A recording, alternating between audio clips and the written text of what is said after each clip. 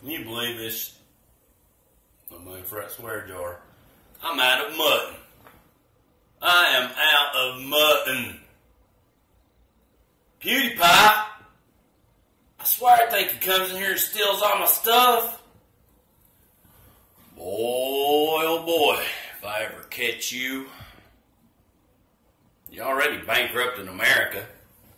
Look at this. I'm not only out of mutton, but I'm out of great value all natural horseradish mustard. You get this where you buy cheap groceries. I love that stuff. Still, I'm a black. I ain't gonna complain. I ain't gonna complain. My neurons are on a different level. And honestly, I kind of feel like I might have to go to the VA and detox off the Black Rifle coffee if it don't hurry up and get here. I think I'm just going to go to work for them. That's it. I'm going to give up my little check. I'm just going to go to work for Black Rifle Coffee. Black Coffee Rifle.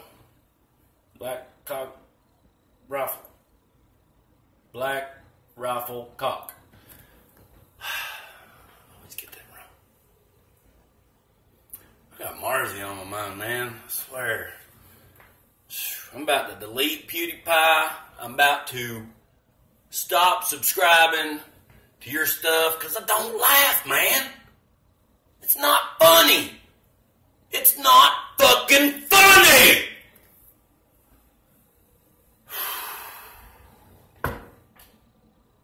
It's like a fucking unexploded ordnance. Damn, oh, 14 cents to the swear jar. Shoot!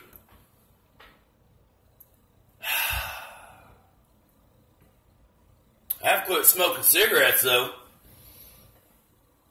Because after, I read a special top secret squirrel report of old Donald Trump.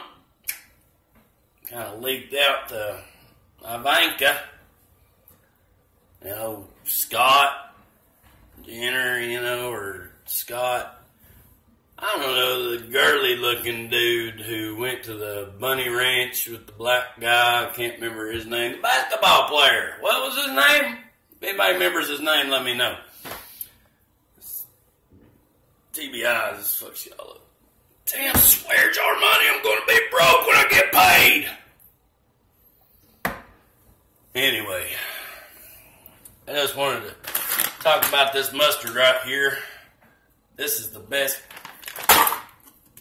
This is the best mustard in the world. You believe me now?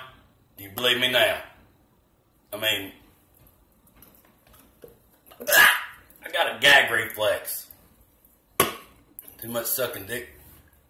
Oh yeah, dick, I did it about work. Too much sucking dick for beer money. goldman007 signing out.